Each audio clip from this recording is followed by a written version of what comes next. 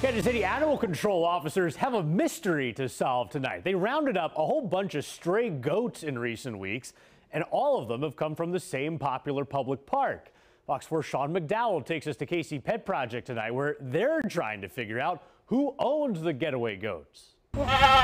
They keep turning up, and Kansas City Animal Service officers want to know who owns them. In the past 2 weeks, KC Pet Project's barn has taken on 3 new tenants.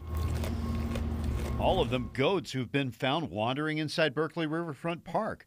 The Pet Project says no one claimed the first 2 goats after a week, and they've already been adopted out to new homes. Not sure who they belong to. Ryan Johnson is Kansas City's chief of animal services. He says this latest goat has an ear tag, and his staff is trying to figure out what it signifies. In fact, Animal Services has gotten about a dozen calls concerning stray goats in recent weeks. Our priority right now from an animal service standpoint is to make sure that while the goats are loose, that none of them are injured. If they are, then we'll prioritize the impoundment of those first, get them here to be seen by a veterinarian. In July, Port KC brought in a series of goats to help maintain the Riverfront Park's grass. However, Port KC posted to social media on August 20th saying these goats aren't theirs, and they're working with the USDA to find out the stray goat's owner. Johnson says some calls to animal control have reported seeing the goats, some of which appear to be limping. Johnson says animal control officers don't have any reports of goats that are missing from nearby farms or animal reserves.